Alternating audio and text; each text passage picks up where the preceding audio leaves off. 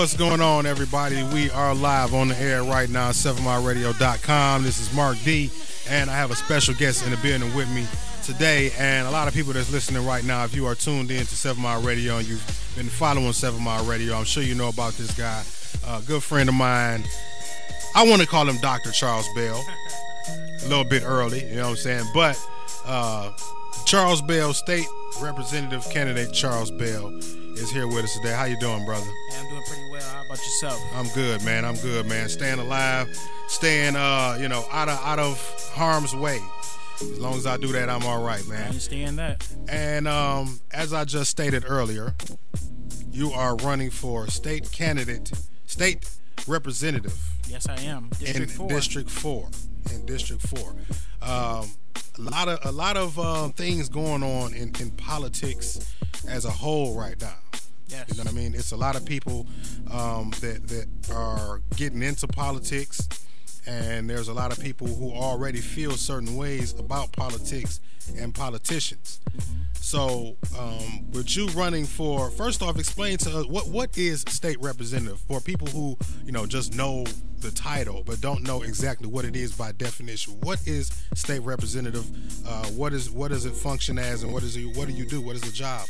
Well, that's a two-fold question. I think the first part of that question is, what does a state representative typically do in terms of education, in terms of legislation in Lansing. So the state representative goes to Lansing, represents the part of the district he or she is elected to, right, in terms of their interests in education, funding, roads, bills. So the state has several legislators, and we pretty much just represent our district. We represent the people that come from our community, that work in our community and live in our community. So okay, so as a state representative, you will represent the people that are in District 4. Exactly. And the face of the people in Lansing who hold the power to change the legislation, the laws, and things of that nature of that area. Exactly. It's a lot of people, again, like I brought up earlier, that feel like politics is all crooked. Majority of the politicians out here are crooked. What is it about Charles Bell that people should believe in? Why should people give you their vote? What is different about Charles Bell? How can we be convinced that you are not like these other politicians that are out here? It's a very good question. The first part of that question is, I actually came from Detroit. I actually grew up in poverty, so I know firsthand experience of what it's like growing up and not seeing resources in my community, and it hurts. It hurts to see not only my experiences but my family growing up, not having opportunities to advance, and not just not knowing where to go to get those opportunities in education, employment opportunities. So I think one of the reasons why I decided to run for state representative is just I felt that we could do a lot better. I felt that change was necessary in my community. I felt that we can do more in education. We can inspire our children to chase their dreams. And I had conversations with children in my community who didn't even believe college was an option. And when I sit down, I have my PhD researcher, and I study the school to prison pipeline and mass incarceration. So I'm looking at the research. I see all of these different pathways that lead to incarceration. But this college thing, there's very few, the pathway to college is very murky. You can't really see it. And I remember my experiences trying to get to college. I couldn't see it. Right. I was just going to school, going through the motions, and hoping that this worked out, hoping that something, a miracle happened. Because I didn't know anybody that went to college. Nobody in my family went to college. So when people told me stay in school, my first thought was why? Why would I ever want to go to school and stay in school? And the only people that I knew that actually had anything worth having were the factory workers and the drug dealers. So I felt that in my community, just my success alone inspired me to, pursue change. And I think when we look at real change, the laws have to be changed. We need change that works for us at the top of this government. So that's one of the reasons I definitely said I'm going to stick my name in the hat and put myself out there as a candidate to run for state representative in District 4. Now, you put a lot of emphasis on change. I hear you speak about that a lot. Yes. I'm Facebook friends with you. I see you post about change a lot. What are some of the things, the first things that you would change if you would get into office? Well, I think that's a twofold question. You know, my vision for a state representative is very different than the typical state representative. I believe a state representative should have activism, should be very knowledgeable in research, and that should inform policy. I feel like if you don't have one of those components, then your ability to make policy is significantly hindered. You have to be well versed in best practices. You have to be in touch with the community that you represent, all of it, not just a certain sector of it. And you have to make comprehensive, reforms that address the needs of that community. So it's not just about going to Lansing and representing the community, voting, treating the job as if it's, a 9-to-5 or whatever, and just going back home. It's about staying in the community, deeply embedding yourself in the social problems. Mm-hmm. And when people say when children say, I don't believe in college, you need to be the leader in the community that says you can do it. And let me show you how. So it's about carving out the pathways and legislation for our children to be successful, carving out the pathways for our families to be successful, and showing them how to do it in the local community. So again, with this change, if we're going to have change in the system, we must first have change or a different type of politician or people in office.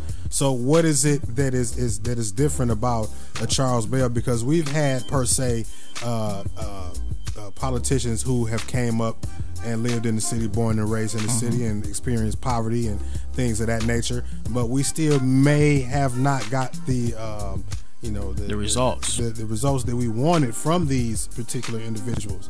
So again, like, how can we be convinced, or what is it that is different? What is the change about Charles Bell's? What is it that you're going to change about even going about, if there's any change about it? Exactly. So I think when you look at my background, you look at the experiences and the things I bring to the table, being a professor, being a researcher, being in the community, feeding the homeless. I fed the homeless out of my own pocket because I felt, when I looked at the problems in my community, homeless people, the fact that we have people walking in our streets that are former U.S. veterans, lots of them. Right. Yeah. Former veterans that don't have food, don't have water.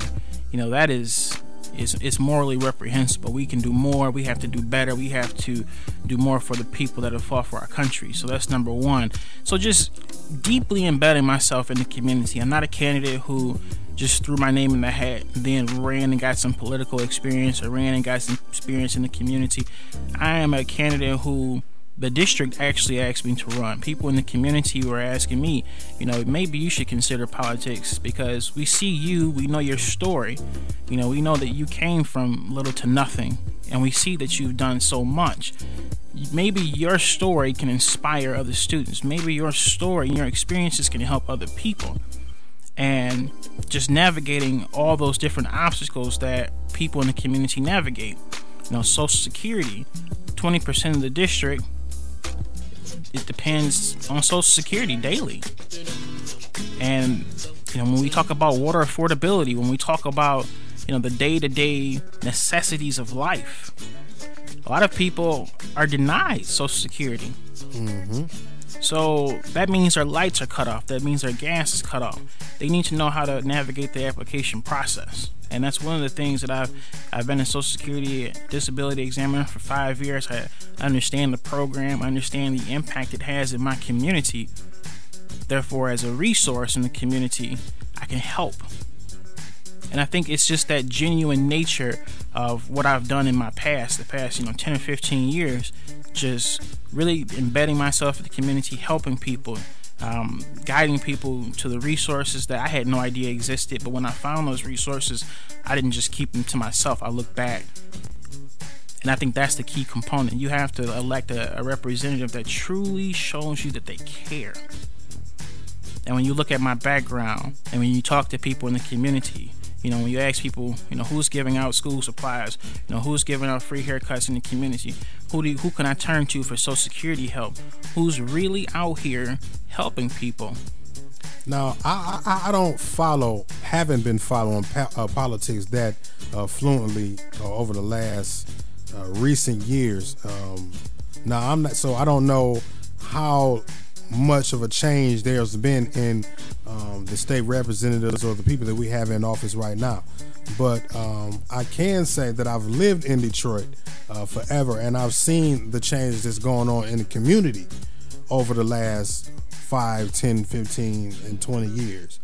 And I would like to imagine, or from what I hear, I'm hearing these same names over and over and over, as if these same people have been in office and in some of these positions for a long time. Exactly. So with that being said, what would give people the impression that something is going to change with having these same people in office in these same spots? Well, that's the part of the problem. You know, if you keep electing people based on name recognition alone, nothing will change. We have to elect people who are experts in the social issues that affect our community. You know, we have a serious problem with, you know, incarceration in our community. We have 24,000 black men right now that are in prison, and at the same time, we have a conversation going around in terms of legalizing marijuana. You know, how improper is it to even engage in that discussion and not even discuss the black men who are in prison for selling marijuana? You know, how can a government profit off of that? So it's just those kind of inconsistencies. You know, you need people who are very knowledgeable on the subjects, on these issues, who can take that expertise to Lansing to inform legislation. Because as a researcher, I can tell you one thing. I've been frustrated for several years as I, you know, look at the research, look at the data on several issues like education. You know, we know how to educate our children. We know in Detroit, we know what it takes to produce successful students. Yet when I look at the legislature, we're doing the exact opposite. And that made no sense to me at first. And then when I started looking a little deeper into what was going on, I started looking and seeing, you know, they're working backwards. It seems as though this Republican legislature, you know, if you really want people to come to a city, what do? You bring good schools, you bring safety, you bring jobs, you bring, you know, opportunities for growth. But if you want people to leave, you tear up the schools, you create hostility and crime in the community, you take away, you know, the jobs, you take away all the vital components that produce a successful neighborhood. So they're literally working backwards off the research. So what you're saying is, from your observation, that the politicians that are in place right now are doing more to tear down the city, doing more detrimental things to the city than they are to help. I think that is a good way to put it for a lot of them. Not all. And that goes back kind of to what I was at, you know, getting at earlier about as long as some of these people's been in office, and you know, a lot of the issues that affect our people in the urban communities still being an issue. It would be safe to say that these people don't put any energies or efforts towards solving these issues because they have a disconnect due to not living. They're not around here. Exactly. They don't live here. On top of, like, you know, I've been on a couple of campaigns with you, and we speak to people who have never heard of or spoke to or even know the face of the person who is the state representative in their district. Exactly. So how can we you know, expect these people to fight for the issues of those people? They haven't even spoke to those people to know what the issues are that affect those people. And it's all about outreach. You know, you have to judge a candidate based on what they've done, not what they promise you they will do. And when you look at a candidate's resume and you look at the community is always the litmus test or the judge of a candidate or any kind of representative. Because if you can go into the community and they tell you, I've never seen this person's never done anything, you know, that's a serious problem. Very serious problem.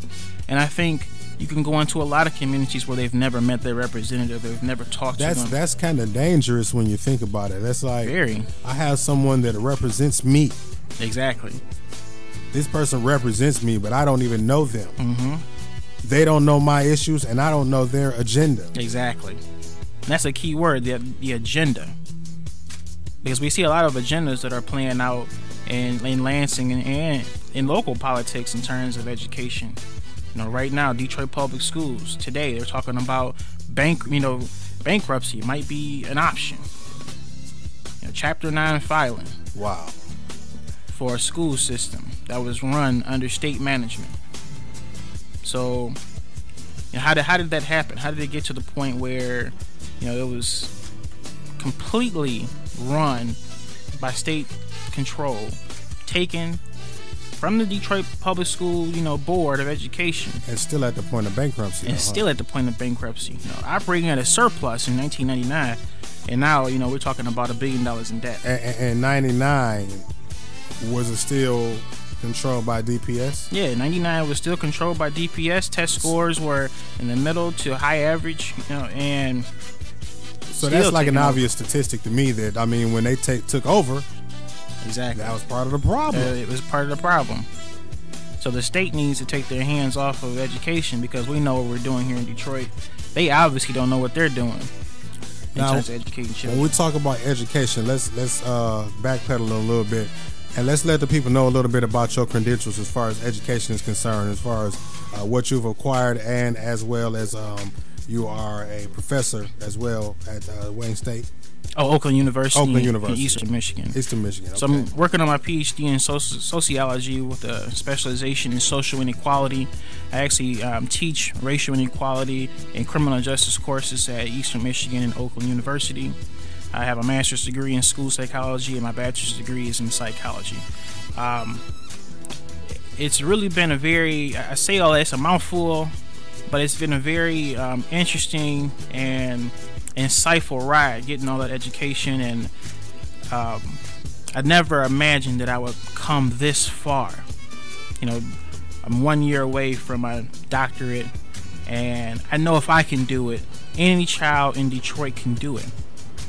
And I think being a representative, being someone who truly cares about the education components in our community and cares about student outcomes, I know where the scholarships are. I know the people that will guide students to the right direction. I sit on the Wayne State University board and the graduate council, and I sit next to all the deans and the department heads at the university. So when if a child can actually tell me their dream, I can put them in a room with someone who's doing it, and someone who can guide them and map out their future. And I think for a lot of children, seeing is believing. If they can actually map it out on a piece of paper, they can actually put it on their refrigerator and cross off progress. It creates this visual reminder of the fact, why am I in school? What am I doing here?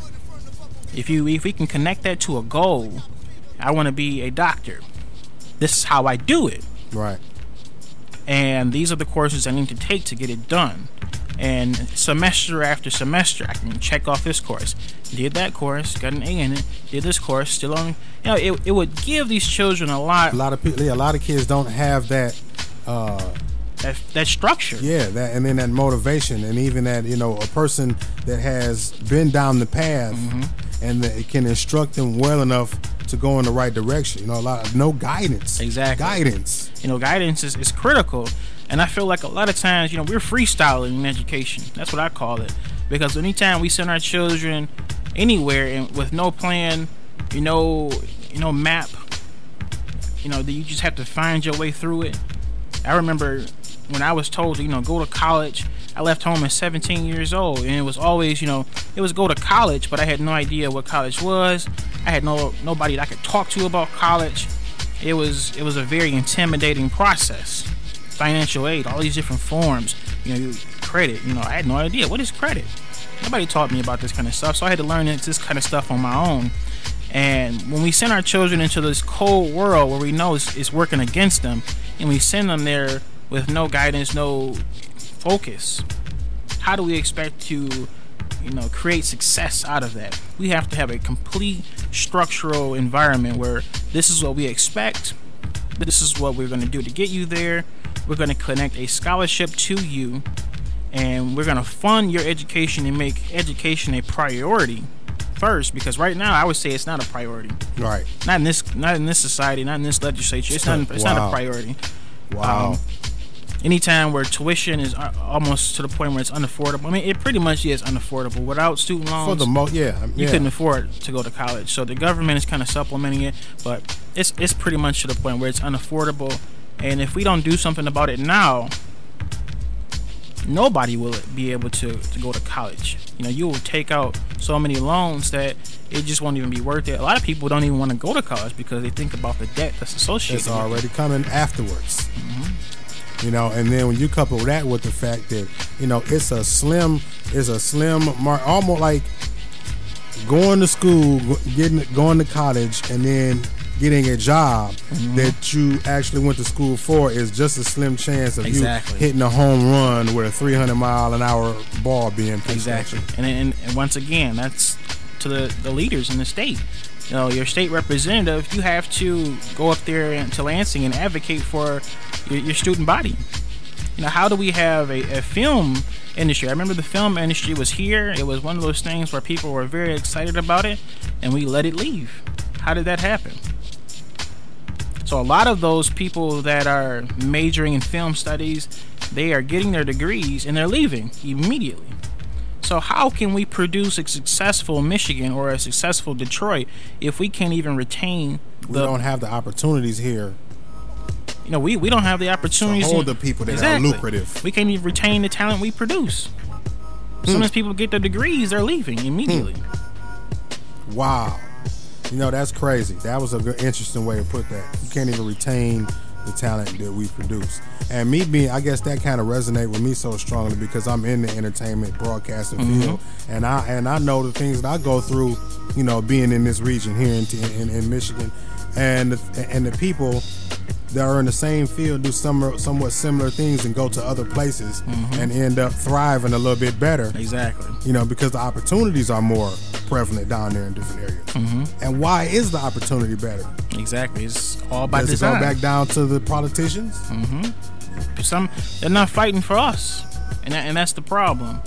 You know, when you look at all the problems that we have in our community, you know, you have water affordability. You know, people need water. Period. Water is a human necessity.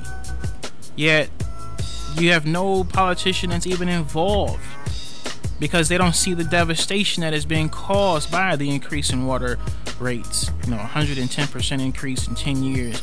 You have 20% of the population that relies solely on Social Security, in which for Title 16 it only pays out $733 a month. So truly, how can you afford a $100 water bill? How can you afford it if you're only getting $733 a month? Something needs to be done, and at least a conversation needs to be engaged at the legislature about water affordability. Mass incarceration. You know, how do we expect to solve these problems if we're not even talking about them? You know, when was the last time you saw a legislator? Maybe, just maybe, not to cut you off, but maybe it's because to the people who are in office, these are not problems. And that's a very valid conclusion. Because if it doesn't affect them, and they have no strong tie to the community, they don't care about the people in the community, then, you know, when I first met you, you put a interesting point of view in my perspective about the voting system and how insurance rates affected the voting. Oh, definitely. And how people would have to register their addresses outside of the city, sometimes outside of the state, to get affordable driving, you know, affordable enough insurance to actually drive here. Exactly. Which will cause them to not be able to vote here. Exactly. And then when you couple that with all of the abandoned houses, which some kind of a way or another, people write up as maybe Republican votes or whatever, writing up the votes, period, because it's not even a house there. But you're registering this house as having 3 voters live there for whatever candidate. Yeah. All kinds of practices. Yeah. You know, and when we talk about car insurance, you know, that is probably one of the most critical issues that affects Michiganders and Detroiters that I can think of. You know, education is definitely up there, but when we think about car insurance and how it literally, when people want to come to Detroit and they think about living in Detroit, the number one thing they think about, I can't afford the insurance here, so I'm not coming. I don't care how good the schools are. I don't care how good everything else is. If I can't afford to live, you know, pay my car insurance, it's going to be triple what it is across the street in the suburbs. That's a serious problem. And as a researcher, you know, they always tell us, well, car theft is very high in Detroit. You know, that's bull, because car theft has been decreasing in Detroit for the last 3 or 4 years. I have the data. I look at it every day. So if car theft is decreasing, and that's the reason why insurance costs are so high, why aren't the costs of insurance decreasing with the theft? It makes no sense to me. So I think we have a serious problem, and the free press is published, you know, several times where legislators are being paid by the insurance company. They actually posted a pretty funny article. They actually posted how much money each insurance company was paying particular legislators. So when you have people that are being bought, you know, their vote is being bought, how can anything be changed in this society? So you need legislators that are not for sale. Which brought up you know, goes back to a point that we was talking about before we got on the air. You know, how a lot of these candidates run to get endorsed exactly by people. They buy endorsements. How can you buy, and how legit does that even sound, buy an endorsement? Yeah, there's a lot of corruption in politics, unfortunately. So you're gonna buy someone's opinion? Yeah, it's shameful to some degree. Yeah, it is. It is, and that's one of the biggest issues that I feel like that's out here in politics, is the fact that money is the biggest motive. It's not about changing things to be right. It's like, this is a politics, and I understand it's a job, it's a career, but people get into it for the money. Exactly. And that's the wrong reason to get into politics. I feel like it's a calling. That's what it should be. It should be a calling.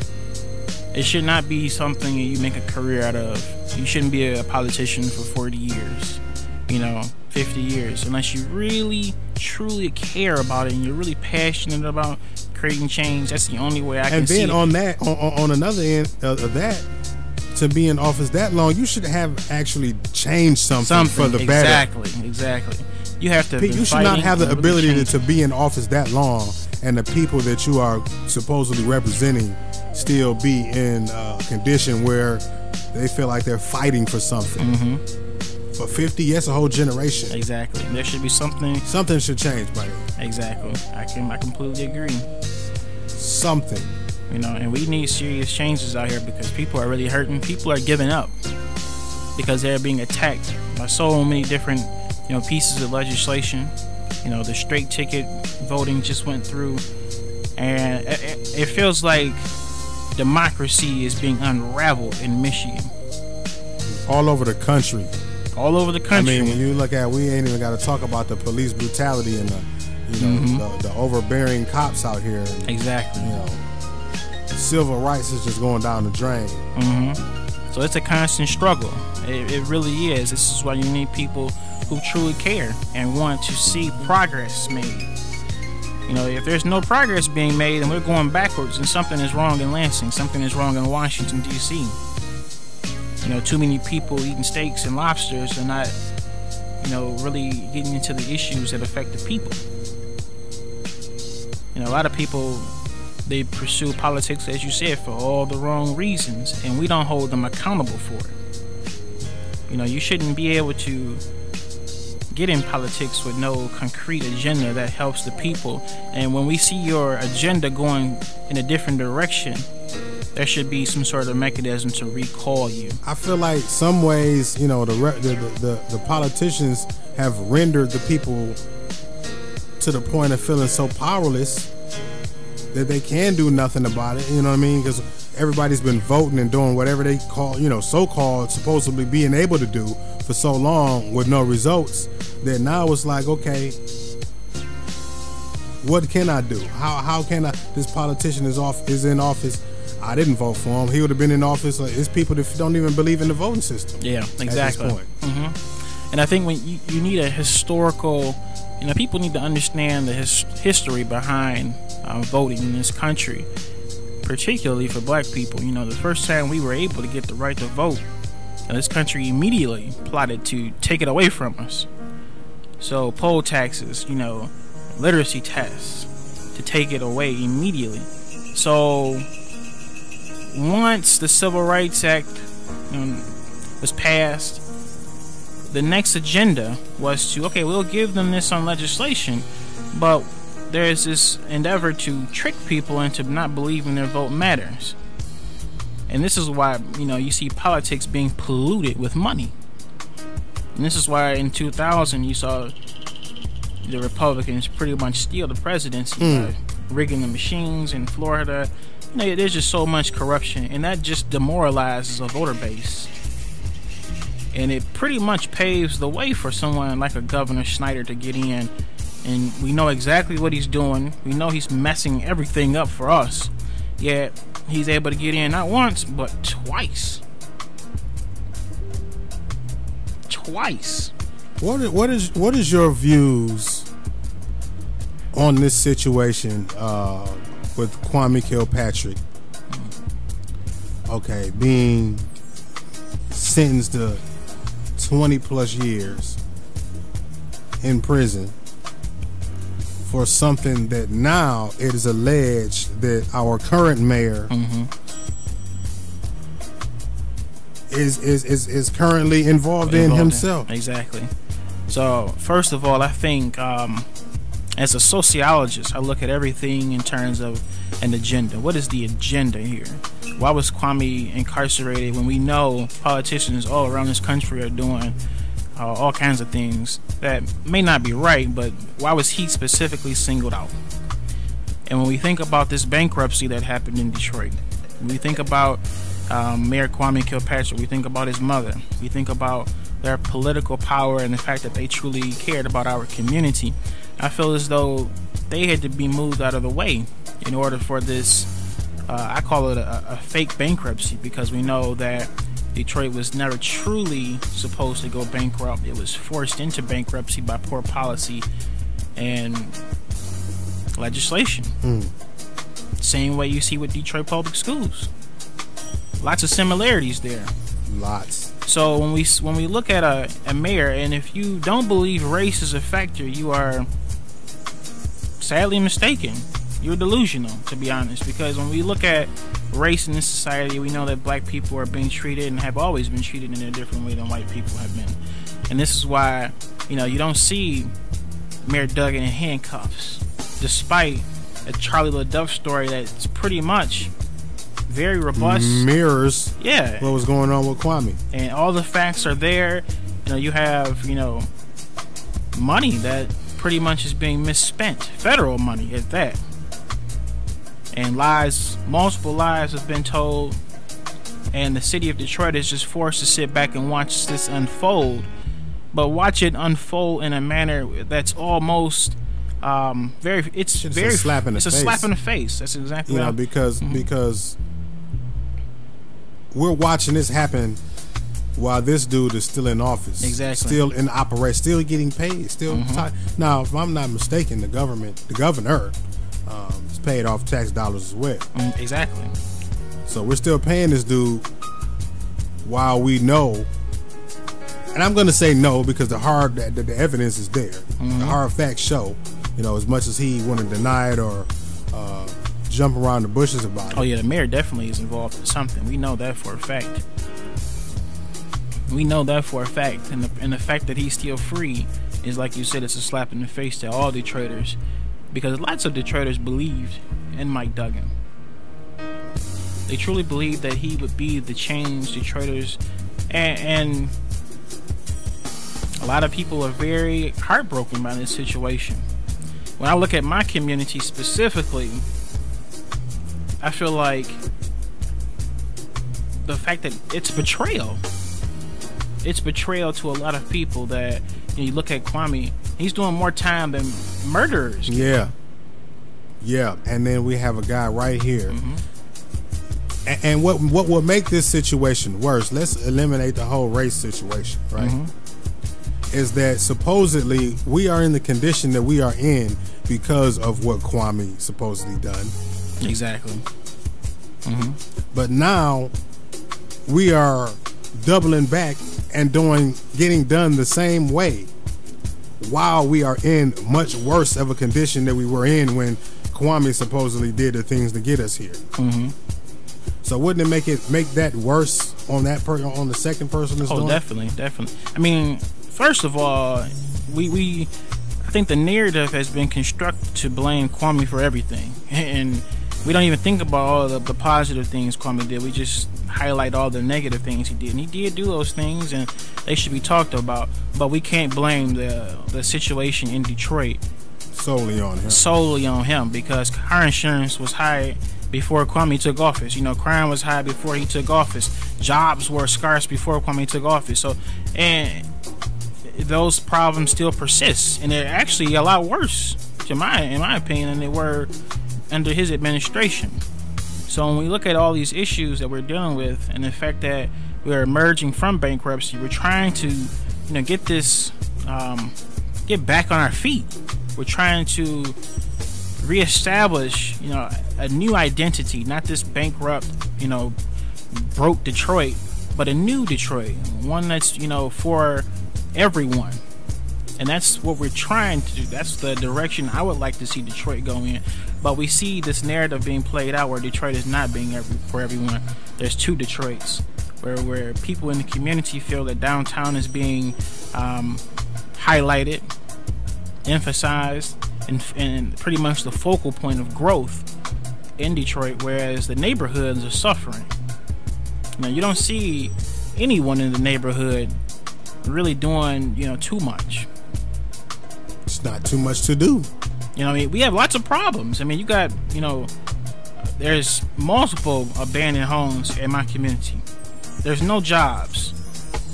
So when you come to the community, that is where you find out what the people, during my campaign, during my door-to-door campaigns, there have been senior citizens that have told me they're so afraid of what's going on outside that they don't even sleep at night. They sleep during the day. Wow. I've heard that multiple times. So how do you expect people to stay in the city and actually feel comfortable being in the city? And they're not safe. And they don't feel safe. They're sleeping during the day because they're too afraid to sleep at night. And I think when we talk about recruiting new people to move in Detroit, despite the fact that we have ongoing problems with the residents that affect the residents that are here, we need to help the residents that are here first. We're putting people, our priorities are wrong. Our priorities are all messed up in the city. And the people that have been here, that have stuck it out, that have, not left for whatever reason they have, they are being neglected. And all of this is falling on their shoulders. Everybody's, exactly. And then, man, the crime. It's like, I remember, I don't know, man, maybe about 5 years back, it was almost like every year, around the end of the year, the holidays, it was just a new horrific type of crime. You know what I mean? Just new, just something crazy. It was just escalating. Last year we had the lady with her kids in the freezer. Yeah. And the year before that, it was something else. You know what I mean? And every year, it seems to be spiraling in the wrong downward. directions. Things don't seem to be getting any better. When you think about all the problems that are happening in Detroit and the news, the media, what positive things are going on here? What media outlet highlights the positive accomplishments of Detroiters? You have tons of students that are honor roll students, that are scholarship recipients. When do you ever see that on, the news? You never see it. when you see the news, it's a horror story. I mean, it's sad story after sad story after sad story.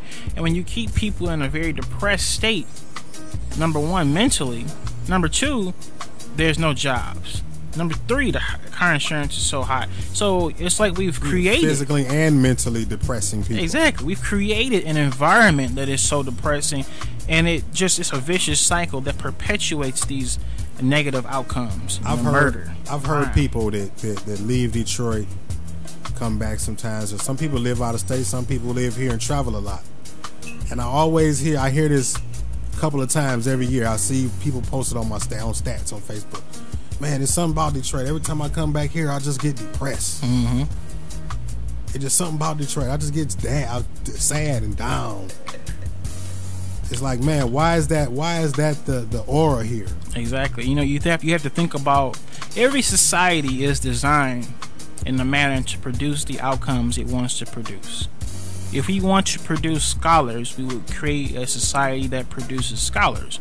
We would invest in education. We would invest in, technology and science and all those things. But in Detroit, what are we investing in? What are we investing in this country, in this state? We are investing in manufacturing inmates. That's just the only thing we are really good at here. Sending people to prison.